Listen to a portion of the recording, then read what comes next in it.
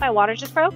I felt like things really intensified. She was right there and she was coming. It was an amazing feeling. I'm going to cry just thinking about it. I could feel her head. We heard her cry. We were squeezing hands and she was screaming. I'm Bryn Hunt Palmer, and you're listening to The Birth Hour. This podcast is designed as a safe place to come together and share childbirth stories. Stick around and join us to hear informative and empowering birth journeys from all over the world.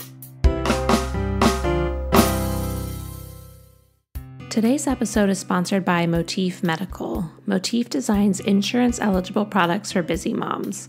With a focus on innovation and empowerment, Motif's line of breast pumps and maternity compression garments are sophisticated yet discreet and made to support mothers as they navigate new motherhood. Discover why moms are reporting more milk in less time with the Luna breast pump and see how you can get it covered through insurance at motifmedical.com/birthhour. At the end of this episode, I'll have more information about the Luna breast pump from Motif Medical. The Birth Hour's Know Your Options childbirth course is still available. You can find that at thebirthhour.com/course. And you can use the coupon code 100OFF for $100 off your purchase of that course. You get lifetime access and it's immediate access. If for some reason you don't get the email right away to log in, just look in your spam folder. I've had a few people message me about that recently. Or you can always message me for support as well. I also want to remind everyone about the option to become a Patreon member. This is where you pledge a monthly dollar amount, or there are also annual memberships, which through the end of this month are as discounted as they can possibly get. You get 2 months free with those. And with these different things, you get special perks like access to our archived episodes, membership in our private Facebook group, and bonus content, including a special podcast my husband hosts called The Partner Podcast. That's for our co-producer level. So you can see all of this information at patreon.com/birthhour. And today's guest, Melissa, is actually one of our Patreon members. So I believe she mentions it a couple times during her episode. It's such a great group and we just love connecting there. We also do Zoom calls each month so that we can see each other face to face and chat about all things, trying to conceive, pregnancy, motherhood. No topic is really off limits in there. So we would love to welcome you into that group. So head over to patreon.com/birthhour to find all of that information. Okay, let's get to today's episode with Melissa. She's going to be sharing her hospital birth story during COVID, and she unexpectedly ended up in the OR because of some decels with her baby's heart rate, but she did have a vaginal delivery in there. So let's hear from Melissa. Hi, Melissa. Welcome to the Birth Hour. Thank you so much for coming on the podcast today. Hi, Bryn. Thank you. I'm so excited. Great. Will you start by telling listeners a little bit about you and your family? Absolutely. Yes. Hi, everybody. My name is Melissa Noel. I live in Minneapolis, Minnesota, with my husband, Mark, and my son, Emerson, who's now 16 months, and our dog, Griffey. I work at the Mayo Clinic, and I work with clinicians on new innovative care models and bringing new clinical services to life. And my background is actually in engineering. I studied biomedical engineering and then mechanical engineering at the University of Pennsylvania, and then did an MBA program at the University of St. Thomas in Minneapolis. And then in my free time, I like to compete in triathlons, and I'm definitely an outdoorsy person. I love to spend time outside with my family, and I also love to travel.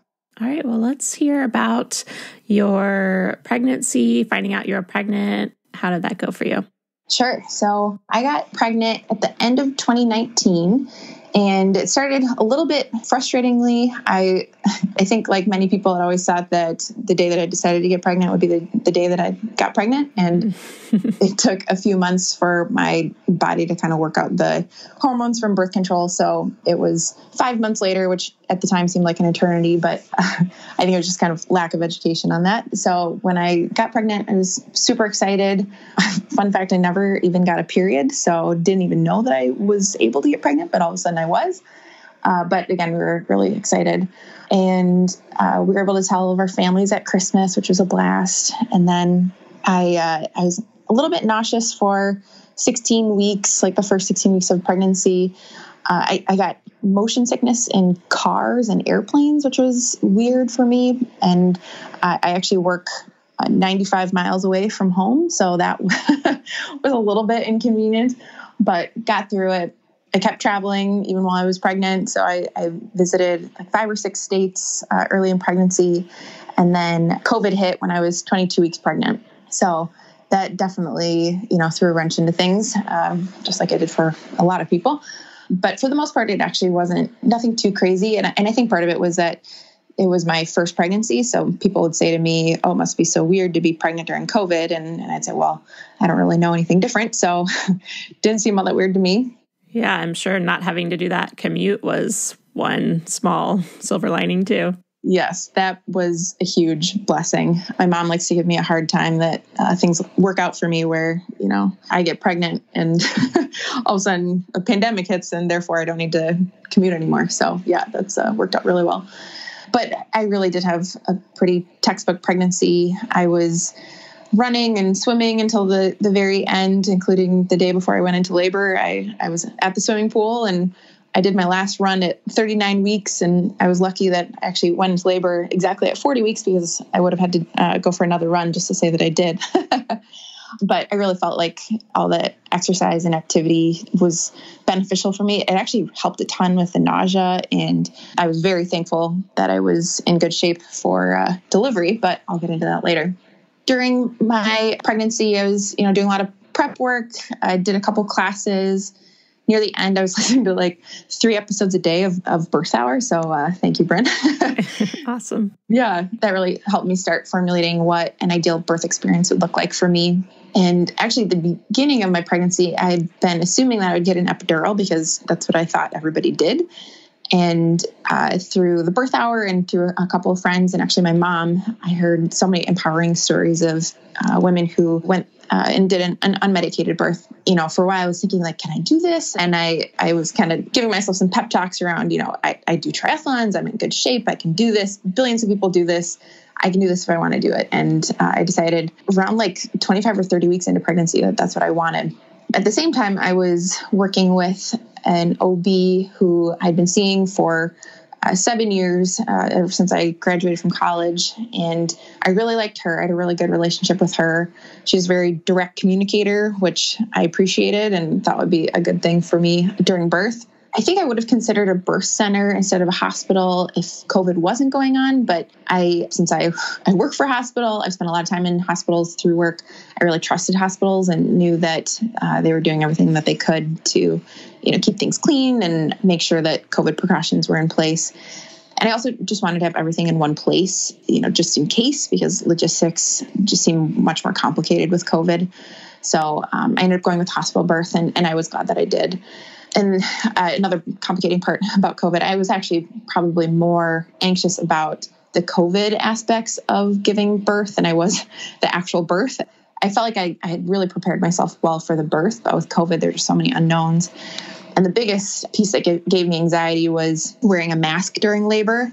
So I think leading up to birth, I was in your Birth Hour Facebook group asking everybody, like, did you have to wear a mask? And, trying to find mom groups in the Twin Cities, like trying to figure out, did people wear a mask? Like what happened with all the COVID protocols when you gave birth? There's just so little information around it. And that part made me really nervous, but I felt as ready as I could be for labor and delivery, which is great.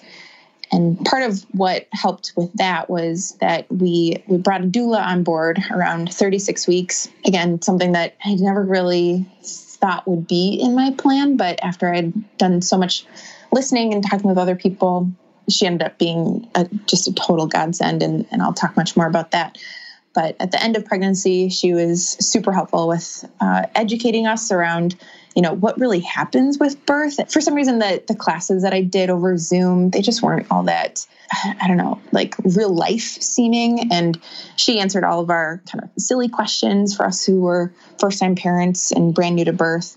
And she kind of helped me get ready for birth and did things like the miles circuit and other things to help me get ready in those final days. So pregnancy, again, was pretty easy, pretty textbook, learned a ton, and was feeling pretty good for the birth experience. Awesome. All right. Well, let's go ahead and hear about labor starting for you then. Yeah. Labor, I thought that my baby would be early, and we found out early on that we were going to have a boy. So I was early. My husband came early. So waiting was really hard because I thought for sure he'd be early, but made the most of it. I was taking a lot of me time. And then I lost my mucus plug on a Wednesday, which was 2 days before my due date, and called my doula. She said, oh, that means typically that you'll have your baby within 24 to 48 hours. And I was like, oh, awesome. I had originally called my OB and they couldn't really give me that information. But again, doula was there to the rescue. So mucus plug on Wednesday. And then I had really bad lightning crotch all the next day, that Thursday. And I only bring it up because nobody talks about it. And it's a kind of a jarring thing when it happens. But that was an early sign for me. And then Thursday, near the end of work, I was starting to feel some kind of pressure around my belly, and I was just ignoring it, thinking, oh, these are just, regular pregnancy pains. There's something weird pains with pregnancy. And my husband said, do you think those could be contractions? And I was like, no, there's no way these are contractions. Like, contractions are supposed to be terrible, right? And he's like, maybe you should just time them. And I was like, yeah, I guess. So I timed them, and they weren't regular, but they were regular enough to know that they were actually contractions. And so I told Nicole, my doula. She said, go to bed early so, you can rest up. You'll probably be waking up early the next day. Sure enough, 2 a.m., I woke up with some pretty intense contractions. And I tried timing them on my app. They were anywhere between 7 and 15 minutes apart and 30 seconds each. So I was able to drift in and out of sleep a little bit. I ended up, as they were getting worse, I went to a spare bedroom that we had in our house. It had a bathroom attached to it, which was really convenient because I could let my husband keep sleeping. I didn't really need him at that point. And I ended up laboring a little bit on the toilet, which made my contractions hurt not as bad because I felt like my body was a little bit relaxed. So that was great. And then around 4:30, I had been kind of dozing for a while. 4:30, my contractions were all of a sudden 3 or 5 minutes apart. And I was like, oh my God. So I woke up my husband and I said, hey, do you want to have a baby today? And he's like, yeah, let's have a baby. And I was like, okay, how about now? And he's like, now? And I was like, now, we're going to the hospital now. These contractions are coming. So, but still he was slow. He's going to kill me for saying this, but he's like, can I take a shower? Can I brush my teeth? And I was like, oh my God. So I left my app out, and all of a sudden a message came up on the app saying, go to the hospital now. And he saw it and he's like, oh my God. So that sped him up. We called the doctor. I tried to get into the car between contractions, didn't quite make it. Got in the car, drove like crazy. My husband was swerving all over the freeway, almost missed the exit. We got to the hospital. He almost drove down a one-way. I had to say, no, that's a one-way. Don't drive down there. The whole thing was pretty painful too. It felt like we hit every pothole along the way. And we called Nicole, our doula, along the way. And she said, do you want me to come now or do you want me to wait and see how things are going? And I was like, I think you need to come now. I had this feeling that things were moving pretty fast. So she got right in the car. We pulled into the front hospital area. I sat in the car until contraction finished and then got out, raced in, hardly made it to the front desk, which was actually a security desk, and collapsed on the security desk, which might have scared the security guy a little bit, but did what I could. And then got up to triage, which triage was kind of a frustrating experience. And I feel like this is pretty common too, but it's just an uncomfortable little room. There are tons of tests and questions going on. And at the same time, I was having contractions 2 or 3 minutes apart by this time.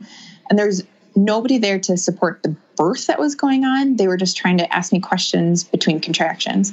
And I was also annoyed that there was a question of whether or not I'd be admitted. To me, there was definitely a baby coming, and what did they think was going on? But I know they have their protocols and all that, but I finally got in. It felt like forever, but it was really only maybe half hour. I remember I had to walk to my room and I was collapsing all over the hallway, falling against the walls. But I got to the room and they did a quick cervical check and found out that I was 4 centimeters dilated, which was awesome as a starting point. And I handed out my birth plan to everybody, had it printed out. I met the nurses, and the nurses were so great. Jenny was our nurse. She was from South Africa. She read my birth plan And she looked at me straight in the eye. And after seeing that, I indicated that I wanted an unmedicated birth, she said, "You can do this. We're all here to support you and your goals. You will do this." And I'm almost crying thinking about it. Yeah, that's amazing. Yeah. It made me so much more confident, that an actual medical professional thought that I could do it and that they were there to support me in it. So yeah, that was awesome. And everybody at the hospital kept saying that it was so great that I had spontaneous labor, which was, I thought, kind of a funny word, but spontaneous. But so it just wasn't what I expected, that, this very standard hospital was so supportive of me having this unmedicated birth. So that was really great. And then I was in the room for a little while. I was firmly clamped to the side of the hospital bed and in just, a ton of pain, trying to get through contractions on my own. And I knew that I shouldn't be attached to the side of the bed. I was curled up in a fetal position. I couldn't move, just trying to get through one contraction after the other. And my husband knew the same thing. Both of us were like, we shouldn't be doing this, but didn't really know what else to do and how to kind of resolve the situation. But then my doula, Nicole, showed up at 7 a.m. So we got to the hospital at 6. Nicole showed up at 7, which was amazing. And I saw her. She was like an angel walking into the room. I mean, she brought this sense of calm and assuredness and confidence that she'd done this before. We would do this together, that everything was going to be okay. And that was fantastic. So she talked me off the ledge. She coaxed me away from holding on for dear life to this hospital bed. And she helped enforce good breathing. And I knew that I should be, practicing my J breathing and, those nice long breaths. It was one thing to know it and another thing to actually do it. But she actually pushed on my shoulders and made a noise, a really deep breathing noise. And that made me breathe out and actually do the good breathing that I knew that I should be doing. One of my first questions to her too was, which was kind of silly looking back, but I asked her, I was trying to kind of make conversation and work in there how much longer she thought I'd be in labor because I felt like I could do another few hours without an epidural, but not 10 or 20 or, some of the stories of labor going much longer. And in my head, I wasn't I knew that I wanted to try without an epidural, but I wasn't going to be super sad if I decided to have an epidural for whatever reason. I was fine with that. But she looked at me and said, "Melissa, it doesn't matter how much longer you're going to be in this contraction or in labor or in this phase. We're just going to get through one contraction at a time." And she was so right in that. She made me realize that being present was the most important thing. Focusing on the present made me much less anxious. And it was also very similar to triathlons, which is kind of silly, but with triathlons, it's one foot in front of the other. You don't think about oh, I have 5 more hours of doing this. It's just one moment at a time. So without that mindset, I absolutely would have gotten the epidural otherwise. And I know without having a doula there, I absolutely would have gotten an epidural. So, but I ended up, I guess I'll skip to the punchline. I made it through without the medication, which was really awesome. So anyway, then Nicole came at 7. I met my doctor at around 8. And unfortunately, I didn't get to have my doctor that I'd been working with for years and years, like I said, but it was with somebody from her practice. And we were pretty sure that would be the case because with COVID, her practice of 7 people, they were each taking a day in the hospital. So unless the day that I went into labor happened to match up with my doctor's day, it was most likely that I would have a different doctor. But I did like her a lot. And she did a cervical check, and I was already at 6 centimeters at 8 a.m. But she did have a little bit of bad news, which is that I was developing preeclampsia. My blood pressure came back a little bit elevated. I think it was in the 140s. And I had 2 liver labs that came back with elevated protein. And they did another blood pressure check right then and there. And my blood pressure came back lower, which was good. So they said that I could kind of keep going on as normal. They would just need to monitor me continuously, which, in my head, I've read that continuous monitoring isn't necessarily the best thing, but I said, that's fine. And I decided if they were making any snap decisions based on that monitoring, I would ask a lot of questions. And they also mentioned that I might need magnesium, which I knew was a hard pass for me, if at all possible, but they said the best solution was to stay relaxed and just get the baby out. And I was like, all right, well, definitely working on that. So And on the relaxation topic, my doula, Nicole, helped me create a really calming space in the labor and delivery room. I had tea lights everywhere, and she brought essential oils that she put on my wrists. And the lighting in the room was terrible. There was basically a spotlight down on the bed. I was like, how can anybody relax if there's literally a spotlight? So turn that right off. And we also had the music going. I had a really great birth playlist with some kind of calming, kind of croony kind of songs. And that really helped me to kind of center myself in between contractions. Gave me something that was familiar. So would definitely recommend all of those things. Those worked really well.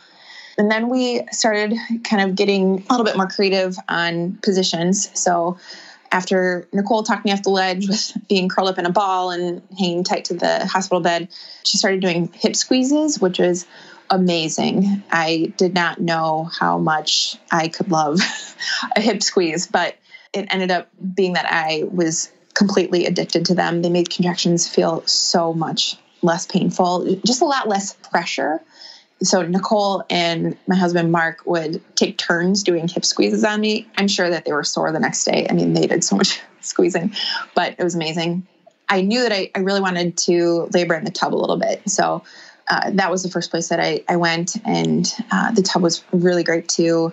The contractions were still strong, but definitely a lot duller. And it's just nice to be a little bit more relaxed. And Nicole put some water on my low back, which felt really good. And then just as I swear, I was like just getting into it, Nicole was like, all right, it's time to get out and do a different position. I was like, what? But by this point, I trusted her so much that I would do whatever she wanted. So she had me labor backwards on the toilet with a pillow to hang on to. And I could kind of like rest my head and my upper body on the pillow. And that was also really great. It just was a different way of kind of moving the baby down.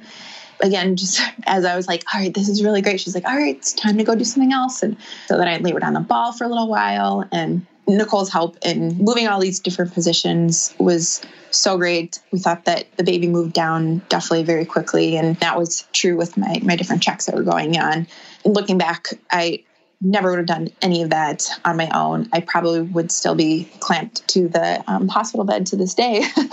But Nicole's help with that was just amazing. So then at like 9:15, we did a cervical check, and I was already at 7 centimeters, and the baby had moved down a lot. So definitely progressing pretty quick. And then food showed up. My husband, my amazing husband, ordered a dozen donuts and egg sandwiches. He's like, do you want one? I was like, no, thank you. Like nothing sounded worse, but I couldn't say that to him at the time. It was very sweet. Instead, I ate a honey stinger waffle, which is basically triathlon food, like nutrition, and I use it a lot. So I knew it sat well in my stomach, and Nicole was encouraging me to just at least get a little bit of energy from it, which I knew was important. And she also had me drinking water every 10 or 20 minutes, which was, again, super helpful. I never would have thought of doing it on my own. It was one of those things, like, I probably knew somewhere in my head that I should be doing it, but in the moment, there's no way that I was actually going to execute on it. So it was really helpful. Just after that, my contractions started to get really strong.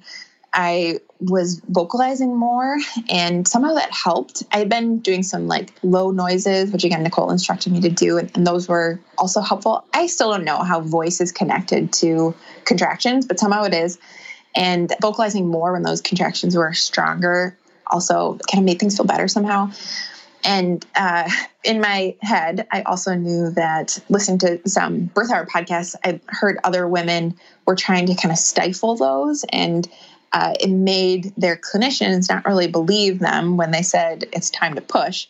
So I was not afraid of people knowing that the contractions were getting stronger. And I actually kind of intentionally wanted to make it known because I wanted the care if I needed care. So I think the whole floor ended up finding out that I needed care because I was pretty loud. And my husband said that he had no idea how good my lungs were. But I was hoping that the contractions, they were really strong, and I was hoping that they were making quick work of things. The doctor definitely heard. So she was like, do you want to be checked again? And I said, yes. And Nicole had been, every time that they were checking me, she's like, are you sure you want to get checked? And I really appreciated her kind of stepping in for me. And because I know I would have been super disappointed if I wasn't making progress with those different checks. And they can definitely inhibit labor, I've heard, if you're not making progress to get that information. But I'm also kind of a more information, the better kind of person. And luckily I was making a lot of progress. So it worked out for me. So they checked me again at 10 a.m. and I was already at 9 centimeters. So 4 hours later, I went from 4 centimeters to 9 centimeters. And then around then they kept asking me if I wanted to push. And I was like, maybe. I feel like I could, but I don't know.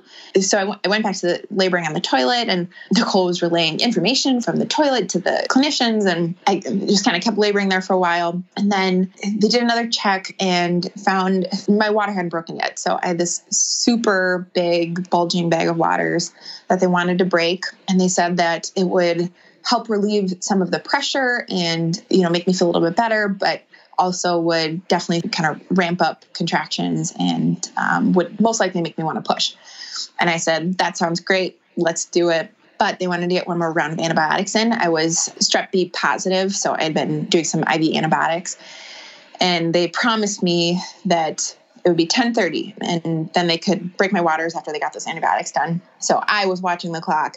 And then at like 10:40, I was like, come on. But around 10:40, the doctor came in. She put on this huge waterproof suit. I mean, she looked like, I don't know where, she looked like she was like going into battle underwater with this big suit on. And she said she was basically ready for an explosion.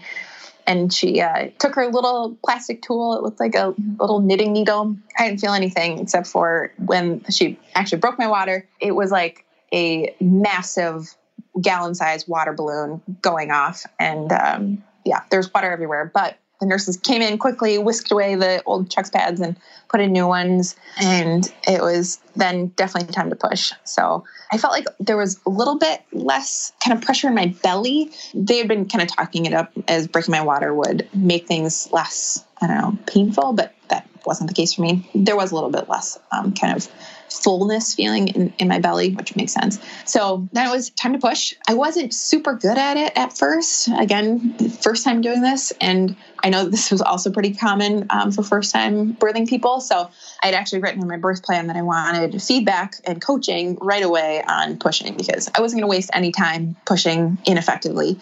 So I started on my back, knew that wasn't really a great position, flipped over to my hands and knees and kind of rested up against the headboard of the bed with a pillow, and that was more comfortable. And then at one point I was trying to push like that. All of a sudden I felt a finger in me that nobody had really asked if they could put there, but they said, you feel this? This is where you need to push. And I was like, oh, okay. And that triggered my, that told me where I needed to push. And I did one push and all of a sudden I got all these cheers and I was like, oh, okay, I can do this now. So the real-time feedback was very, very helpful for pushing. But then right away after I started doing some of those good pushes, unfortunately, the baby's heart rate started decelerating, which was not good. So my husband had been looking at the monitor and his heart rate had been in the 140s and 150s. And then all of a sudden when I was pushing, it would drop down to like in the 80s. And everybody was pretty concerned about that, as they should be. So the doctor said I needed to be much more effective at pushing and get him out very soon, or we would need to get him out another way. And, after all this hard work, that was the last thing that I wanted. So I tried. I kept, pushing really hard, still no major improvement in the baby's heart rate. So the doctor looked at me and goes, I really advise that we go to the OR just in case we need to either do a vacuum assist or a C-section. And I said, let's do it. That's what we need to do to get this baby out safely. So I moved onto a stretcher. They wheeled me down the hall. I had heard on another podcast, maybe a couple, where women experience their labor kind of slowing down after getting out of that, that nice, cozy labor and delivery room and being shoved into a hallway and then an OR. So I closed my eyes the entire time. I don't even know if we were on the same floor or where we went, but I had my eyes closed, showed up in this OR. And at one point we got to the OR and I still had my eyes closed because I kind of, thought maybe I could just keep my eyes closed the entire time that we're in the OR. That wasn't exactly realistic. And the doctor's like, can you hear me? And I said, yeah, I can hear you. So, and I finally opened up my eyes and found myself in this freezing cold OR. I mean, it must have been 60 degrees, if not colder, and super bright lights, fluorescent lights. I was on a tiny table. It was very clear that there would not be any, experimenting with different positions on this little table because I would probably fall right off. And there were, I think, 8 people in the room, which I think would have freaked out a lot of people. And the good thing was that all these nurses ended up being my cheer squad. I mean, I had 3 nurses on each side of me. I was, on this tiny little table. My husband was at my back, kind of standing over my head. And then the doctor was by my feet. I also had another nurse who was sitting on a chair in the corner because the baby had some meconium in the liquid. And so she was there for when the baby came out. And unfortunately, my doula couldn't come with to the OR because of COVID. They said that only my husband could come with and the doula had to stay back, which we were super bummed about. She really tried to protest it. Why could she be with in the labor and delivery room, but not in the OR? It was very confusing. But at that point, I mean, it was go time. It was like, we need to get this baby out right away. And there was no time to argue too much. So I was on this table. They said, all right, we need you to do this certain kind of crunch as you feel a contraction. So it was one of the most athletic things I've ever had to do. I was laying on my back. And then with every contraction, I had to do a full body crunch where I pulled my back up off the table. My legs were in the air. I was holding on to the back of my hamstrings. So I pulled my legs with my arms, did a full ab crunch, and pushed as hard as I could. And with every contraction, the doctor wanted 3 really big pushes, like 3 10-second pushes. And I could get out a 4th one every once in a while. And with everyone, I had these 6 nurses flanking the sides of me saying, you got this. That was such a good one. You can do it, Mom. Like, they were the most energetic and supportive group of people. It was amazing. I felt like I was in a cheer tunnel. It was just unreal. So after, I did a couple pushes and the doctor said, for some reason, baby's heart isn't decelerating right now. So just keep pushing. If you can do this, we won't have to intervene. And I said, all right, I'm a very competitive person. And I said, I'm going to do this. So I did these crazy full body crunches. And about 10 minutes in, she said, we're really close. Baby's heart rate is, starting to decel a little bit. Is it okay if I do a vacuum assist? It would maybe only be 2 or 3 pulls, and I think I can get him out. And I said, yes, do it. Do whatever you need to do. She also said, can I do an episiotomy? And I said, yes. I mean, whatever, we just need to get this baby out.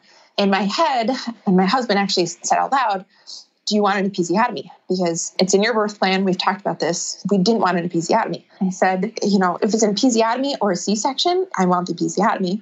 It turns out baby's head was 14 inches in circumference, which is pretty big. And it was not going to get out without either a really big tear or an episiotomy. And I did a couple other really big pushes.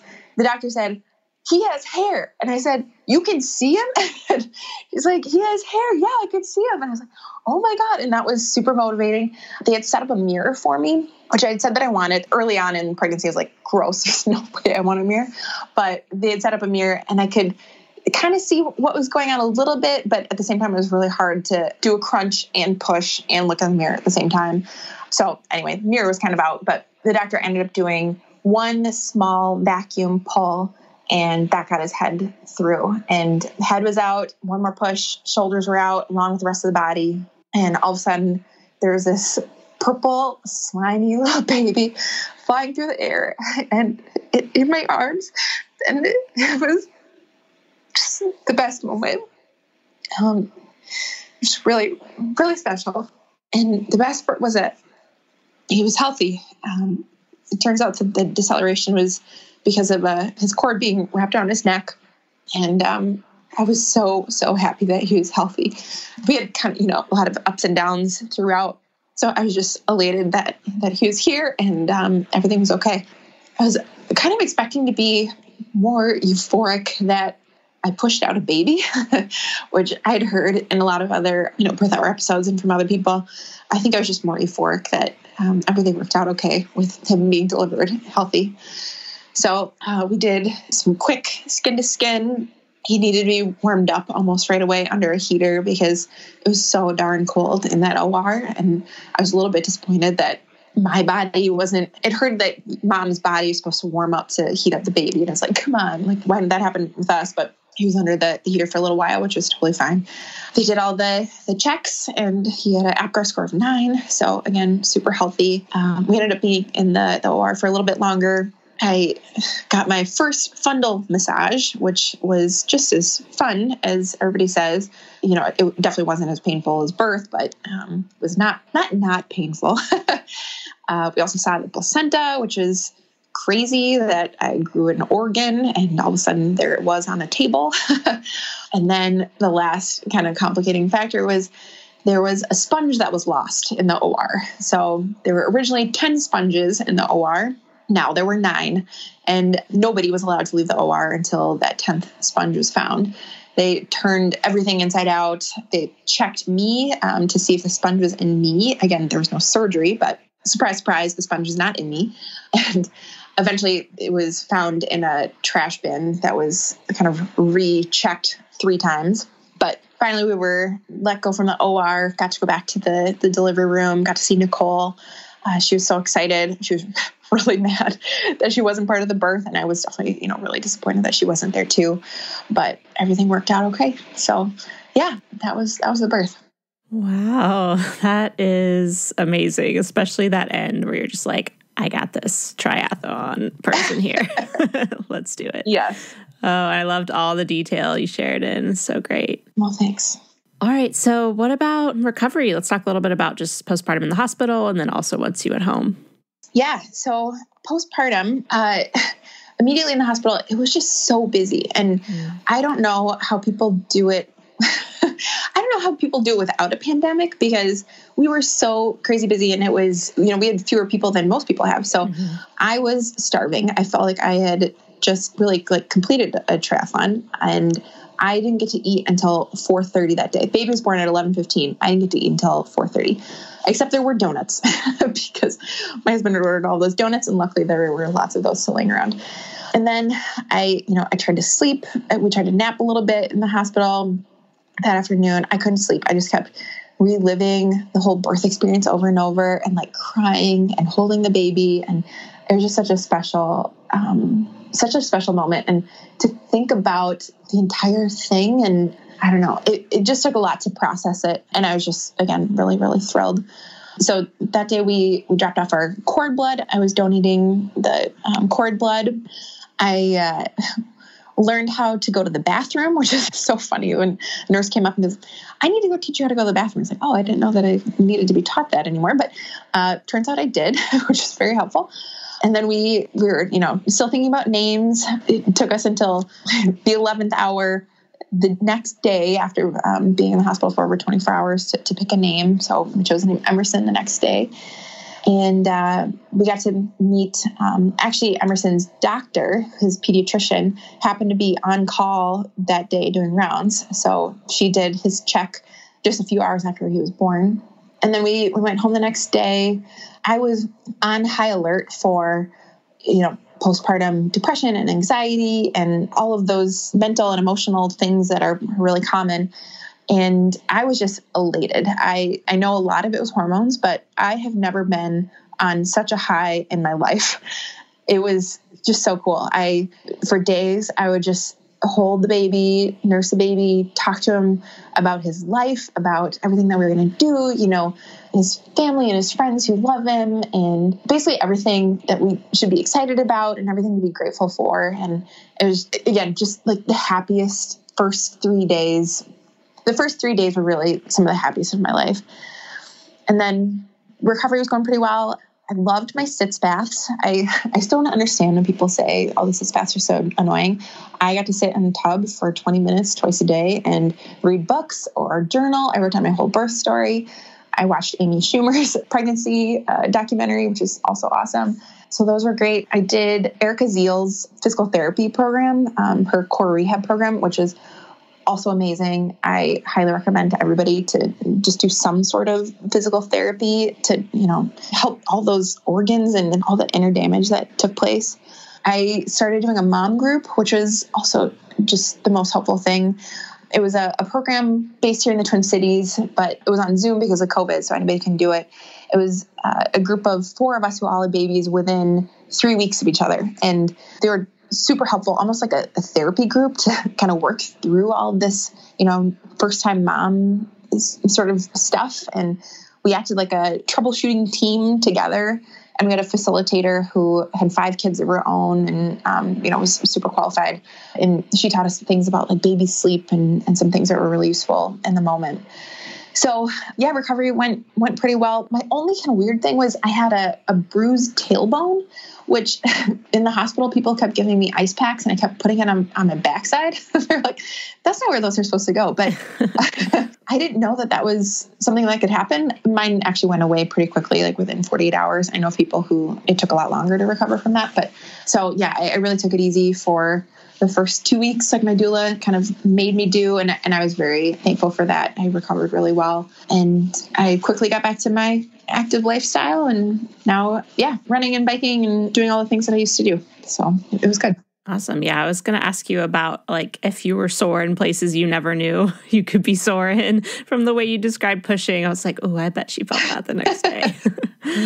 Yeah, definitely. Luckily, it all bounced back pretty quickly. And I mentioned the episiotomy. I think, I know that there are lots of studies on episiotomies. My tear did heal up pretty fast. So, my experience was actually a pretty good one with it. I'm not saying that I'd recommend it based on, all the scientific data out there, but it actually worked out pretty well for me. Yeah, if you're able to rest for a couple weeks. And I remember my midwife was like, just keep your legs together as much as possible. Like even getting out of bed, like swing your legs together off to the side and that kind of thing. Yep. So you really got to take care of yourself when you've had tearing or definitely an episiotomy. Yes. All right. Well, you listed some great resources there for postpartum. Were there any others that you wanted to add? Yeah, a couple of resources. Some of my favorite books were Emily Oster's books, like everybody mentions, Expecting Better and Crib Sheet. I also really liked the Mayo Clinic Guide for a Healthy Pregnancy. And I'm not saying that because I'm a Mayo Clinic employee. It was just a really helpful, kind of more scientific backed. It's like a scientific and a clinically based book. So, kind of less conversational, but more like what to expect from the medical side. Mm-hmm. In terms of birth, I got into some of the hypnobirthing kind of technique and mindset. I wish I had discovered that sooner. And then I have to put in a plug for the Birth Hour Facebook group and podcast. I still, to this day, I'm a 16-month-old and I still post things like, who can help me figure out this situation? And it's just really nice to have that community where I can feel like I'm helping other new moms get through some of the things that I struggled with too. So yeah, I'll leave it at that. Awesome. Well, I'm so glad to have you in that Patreon group as well. And I'm the same way. My youngest is 3 now, just turned 3. And I still get help with certain things in there sometimes. So it's definitely not purely birth and pregnancy related. Mm-hmm. Yeah, absolutely. All right. And where's the best place for people to connect with you? Yeah, my Instagram is melissa.m as in Mary.Noel, Noel. You can find me there. Okay, great. Well, thank you so much for sharing your story today, Melissa. It was so great. Thank you, Bryn. I'm honored. Now I'm going to chat with Ashley about Motif Medical's Luna breast pump. Hi, Ashley. Thank you so much for coming on the podcast today to chat with me about Motif Medical and their breast pumps. Thanks for having me, Bryn. Can you tell my listeners a little bit about you and your background? So my background is actually in nutrition, and I worked for WIC as a nutrition educator for a while, and then became an IBCLC in about 2017. I started my own business at that time, probably just prior to getting my certification, just doing breastfeeding classes and support groups, things like that. I had my own little girl in 2015 and breastfed her for almost 3 years. So I have different perspectives kind of coming in from all angles and backgrounds when it comes to breastfeeding and support needed and that sort of thing. When I revamped and kind of gone a little bit more tech savvy with better promoting my own personal business, I was able to come in contact with Motif Medical. And they reached out wanting someone that kind of sees eye to eye with them as far as similar goals and similar outreach. And their approach is very similar to what I try to do. And that's trying to make breastfeeding feel more like something anybody can accomplish. You don't have to be super granola or anything like that to want to breastfeed and breastfeed as long as you want, or pump exclusively or, anything like that. They try to meet the mom where they're at and kind of give it more of a modern approach, that really, really speaks to me. So I've been working with them for a little over a year and a half now as their lactation director, and a lot of their blogs and information that's more medically geared or a little bit more in depth with lactation is written by yours truly. So it's a great collaboration, and it's been an awesome journey working alongside them. It's a great team. Very cool. Yeah, I love all the content they're putting out to help educate as well. And so it's cool to know that you're behind that. Yeah, they always collaborate and come up with topics that are relevant, and a lot of it is generated by questions from consumers and people looking to get a better pump and that sort of thing. So it's questions coming from the source. So I know that by answering those things, I'm answering things that are important to people that are reading it. Yeah, definitely.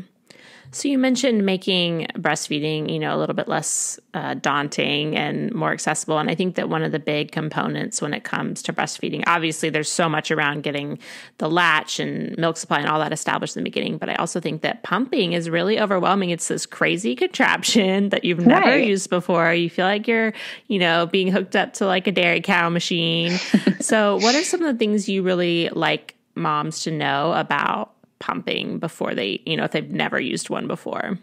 So I think being more acquainted with your pump is important. Mm-hmm. And that's if you can get one while you're still pregnant and you don't have the burden of trying to figure out motherhood. A new baby is very overwhelming, even if it's your second or third or fourth.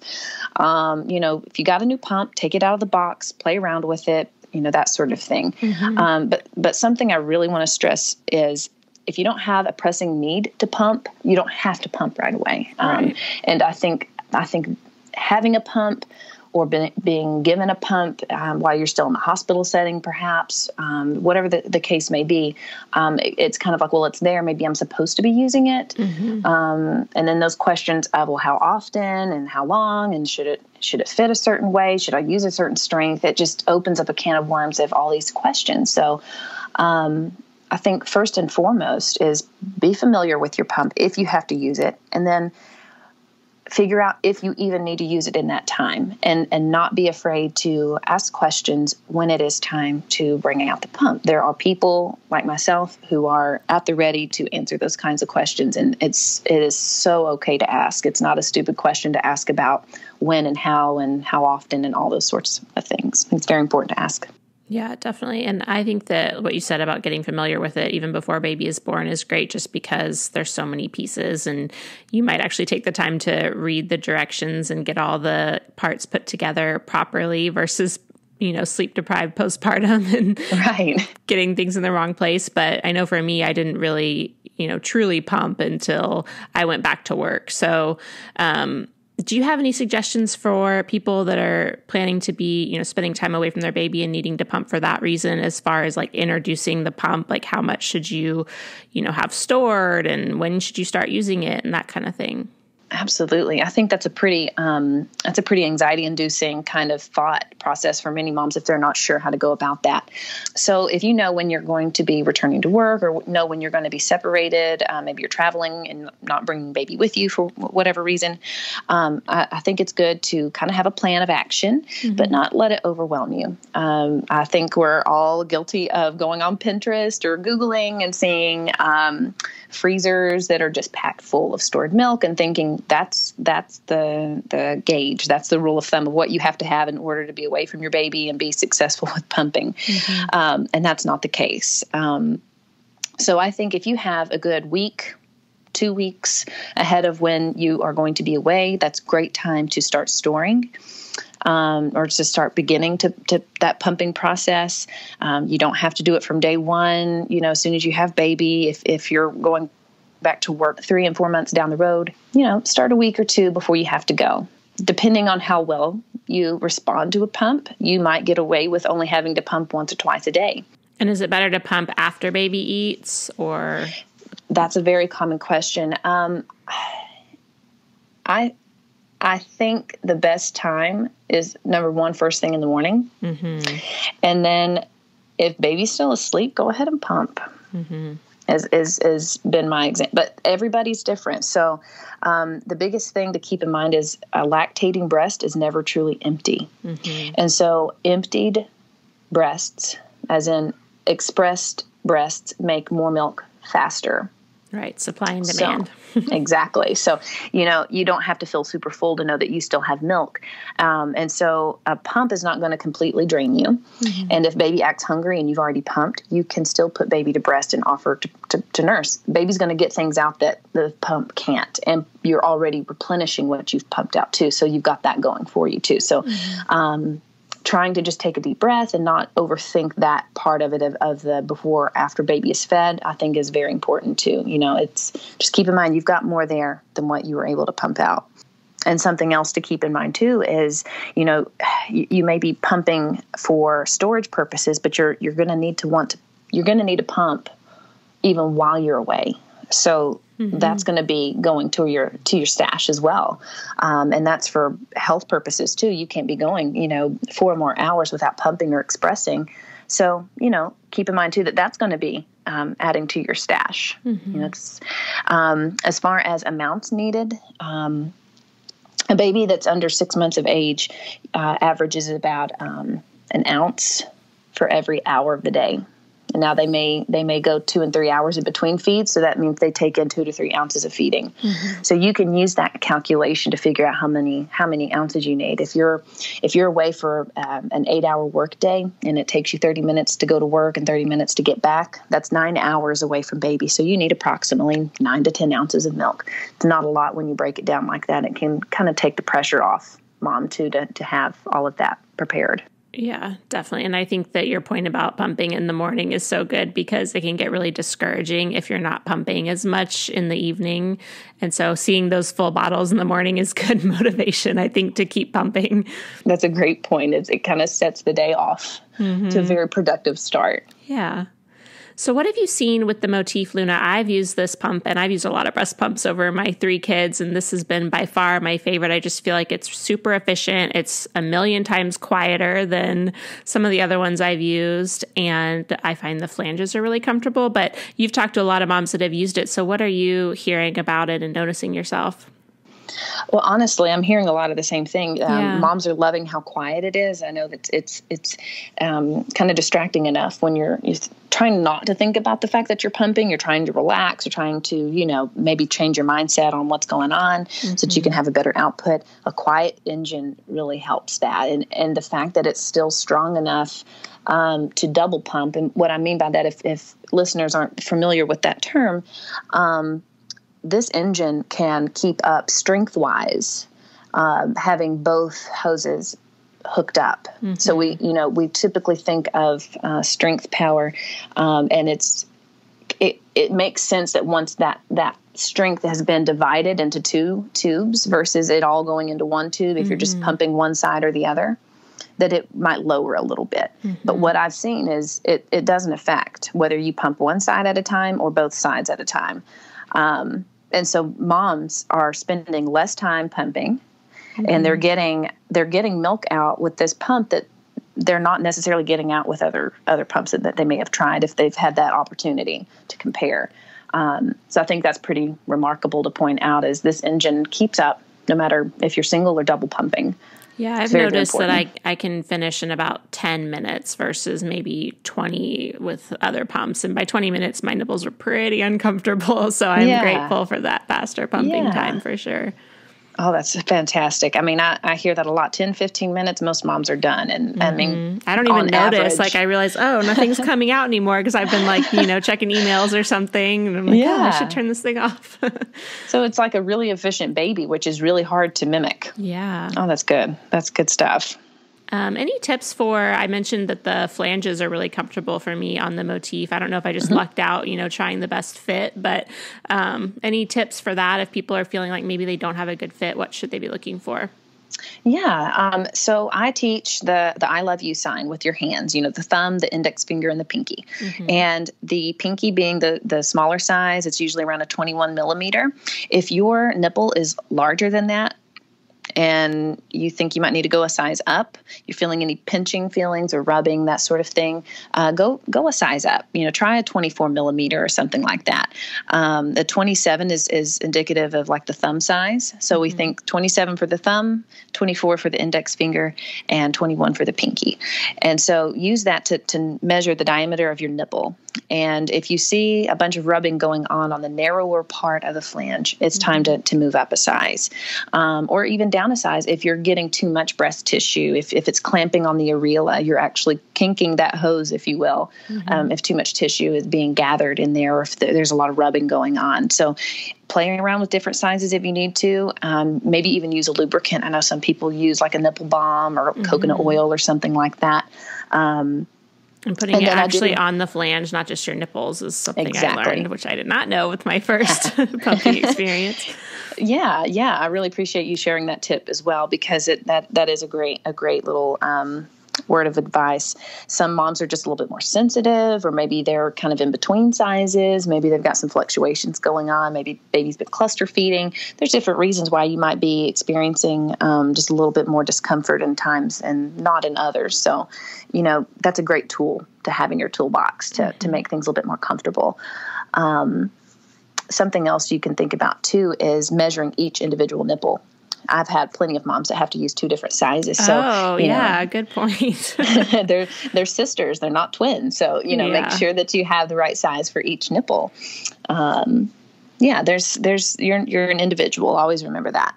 Yeah, I think that really goes to the whole thing where people always talk about one side produces more milk too. Yeah. It's just so interesting. And mine's been that way with 3 kids. It's always been the right side is my big producer. So. The super boob. Yep. Yes. Yes. Sisters, not twins. And what's interesting too, just a little side note there, is with every pregnancy, the alveoli, the organs that actually store your milk, get bigger and more numerous with each pregnancy. So that it could probably stand to say that we lactate a little bit easier with each pregnancy. Yeah. And it comes in faster, at least for me.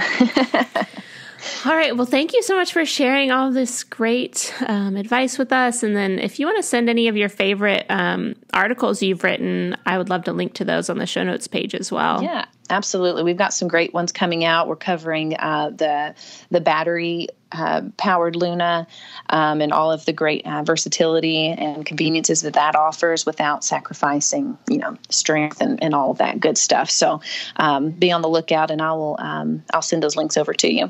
Yeah, I'm so excited for the battery-powered version because it's like the one thing that Motif didn't have. They have the smaller handheld battery one, but getting this, like you said, the full-powered Luna with the battery-operated option is really nice. It looks exactly the same. So we were talking about it before we started recording that there's not really any differences other than it's more convenient. So that's great. Tote it around with you, and if you've got other kiddos and you need to follow them around from room to room, you don't have to unplug or, anything like that. There's just so many possibilities with this new option. I love that Motif has once again given us another option for our moms. Yeah, and the Luna's already like smaller and more lightweight than a lot of pumps. So I think having a battery operated version just makes sense too because it's so portable already. It's perfect sense. All right. Well, thank you so much again for chatting with me today, Ashley. Oh, thanks for having me. It's been a pleasure. Thank you so much again to Melissa for sharing her birth story with us and to Motif Medical for sponsoring this episode. You can head over to motifmedical.com/birthhour to check out the Luna breast pump as well as their maternity compression garments.